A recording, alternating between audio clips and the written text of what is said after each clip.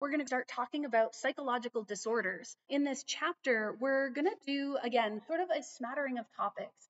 And I will, as always, claim that this is a single chapter on a topic that you can take an entire course in. Abnormal psychology is an entire course on different disorders and treatments for those disorders, but also you can get entire education specifically getting into clinical psychology. So this is very much a crash course. And you're going to find that when we start talking about disorders, some of them only get a single slide, and some of them get acknowledged and never discussed at all. So this is meant to be a discussion of the ones that are either the most well understood, the most common, sometimes both, because we tend to study the ones that are most common, or the ones that fit nicely with the others that we've already talked about. So this is not meant to be a complete discussion. We will start off a little bit with a discussion of what do we mean by abnormal. We'll talk about some of our historical perspectives, where we started and how we got to where we are today. And then we'll start discussing diagnostics and classifications of different disorders. And then we'll go into specific disorders. And the categories we're going to focus on, we'll start with anxiety disorders, I believe.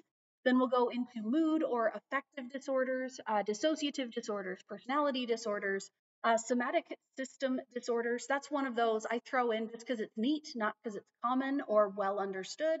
Then we'll get into neurodevelopmental disorders and schizophrenia.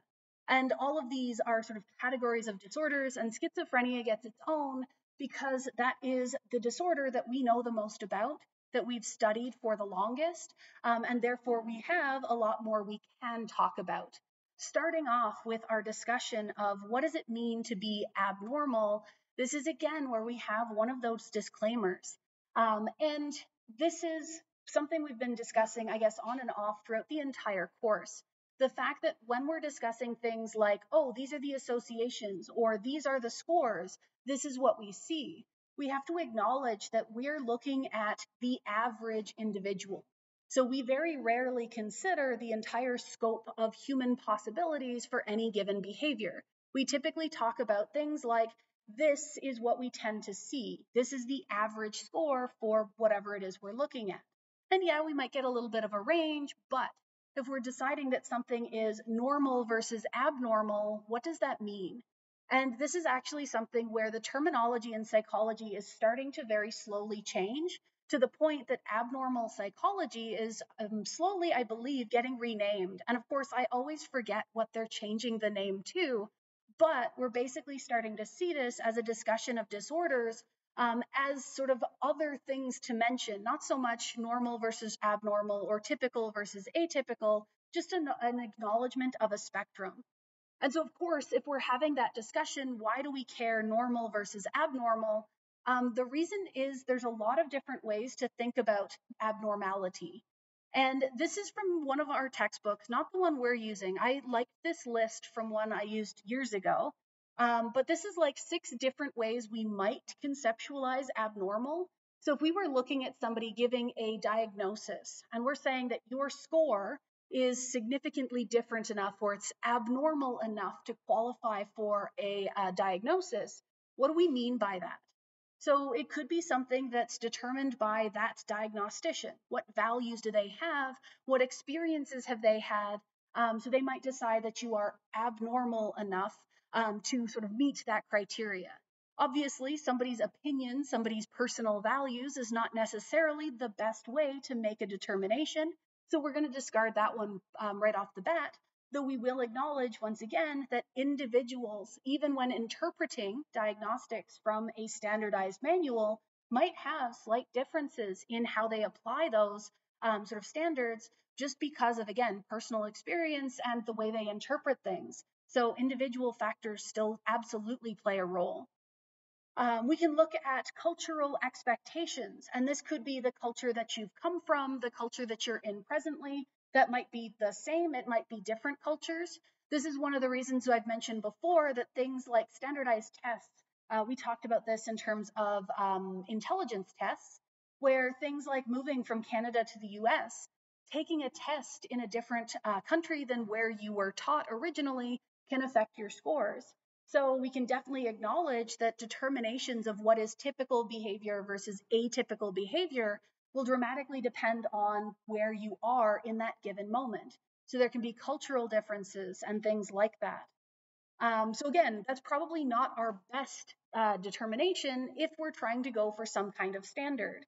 We'll acknowledge also that those expectations, those sort of typical behaviors in a given culture change over time, which we'll see has actually affected our diagnostic criteria because those have to change over time too.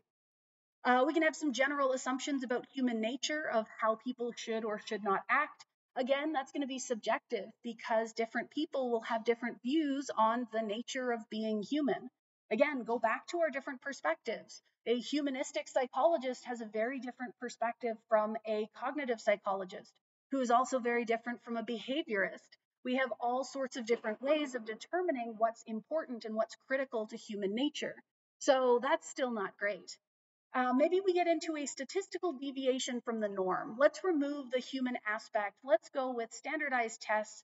And we're going to say if you are significantly different from the norm. So if you remember our sort of normal distributions, we had our central tendency, our mean, median, and mode right in the middle. And then we'd have the extremes. So very high scores and very low scores. And we had looked at those when we were talking about intelligence tests.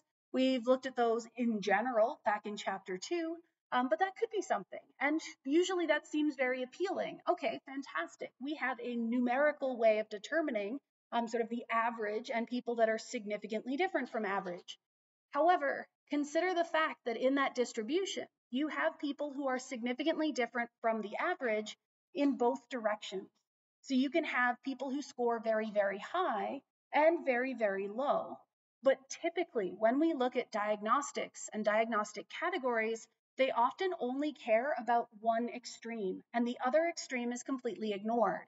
So while this might be an approach that's incorporated, it isn't necessarily applied in the way that we would expect it from a more numerical standpoint.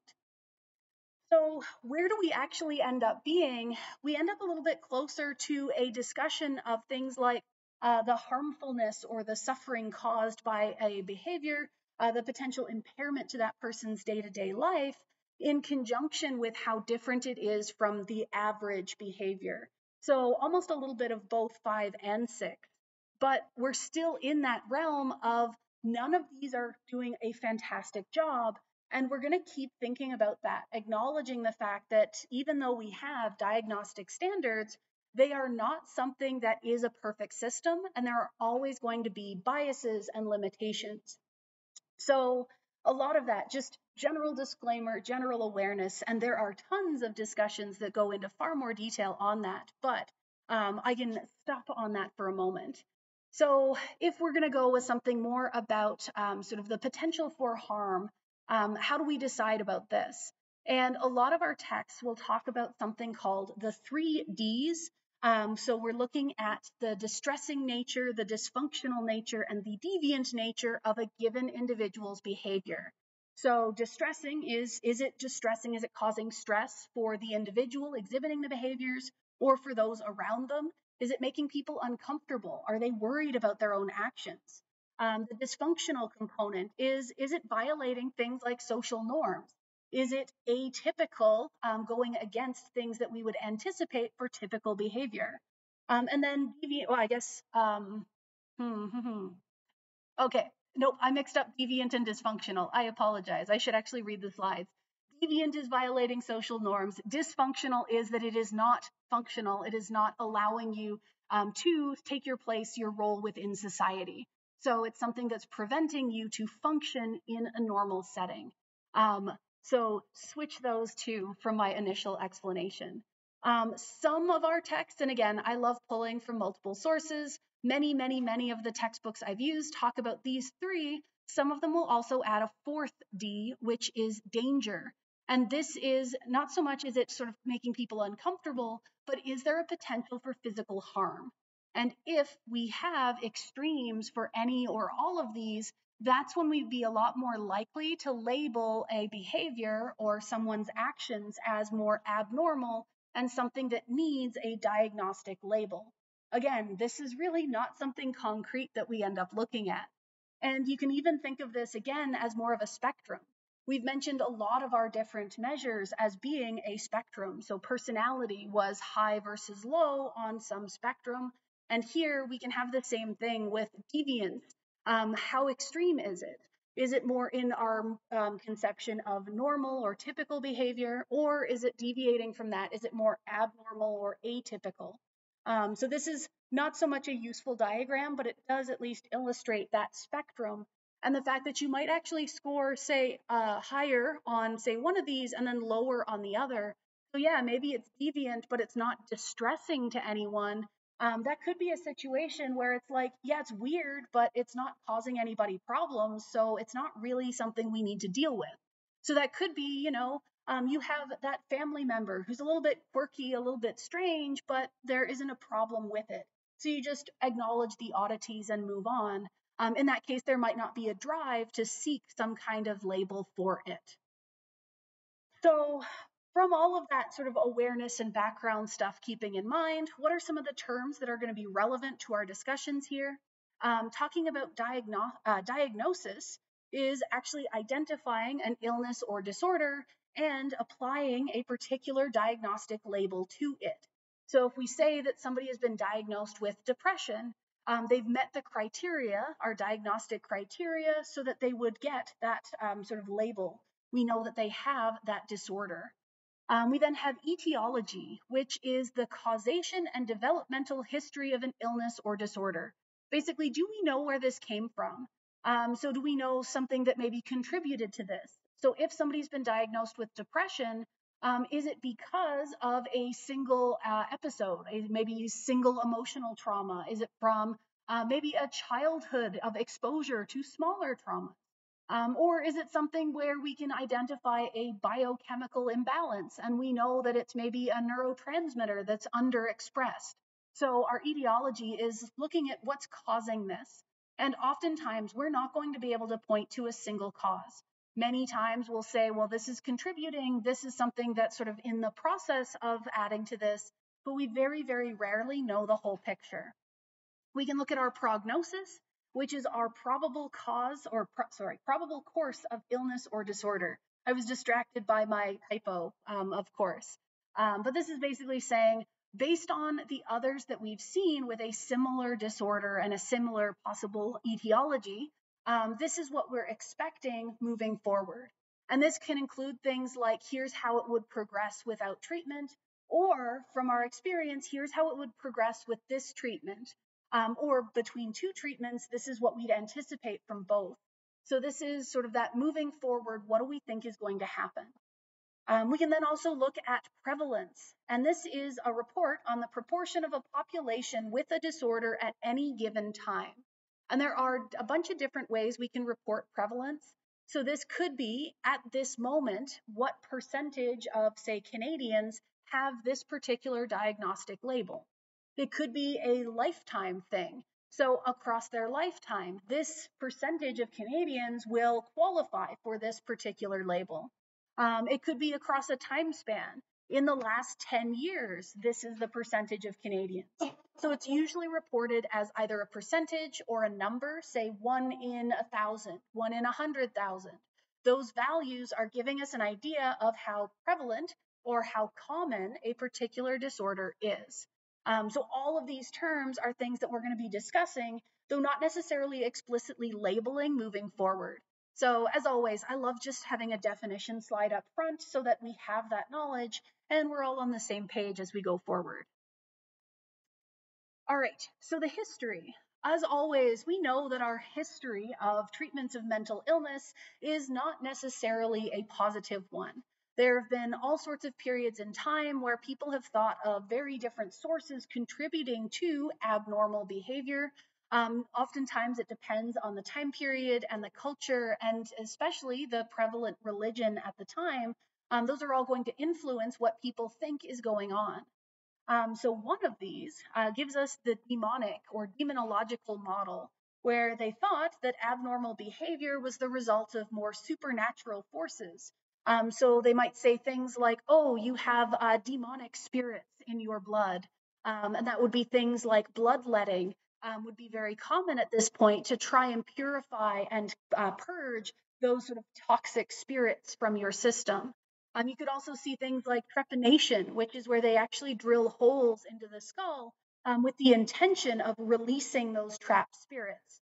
As you can imagine, in a lot of these situations, if you're in a not super clean environment and you are repeatedly being cut to release blood, or they're drilling holes into people's skulls, oftentimes these are things that would be fatal or have long term health impacts if they survived.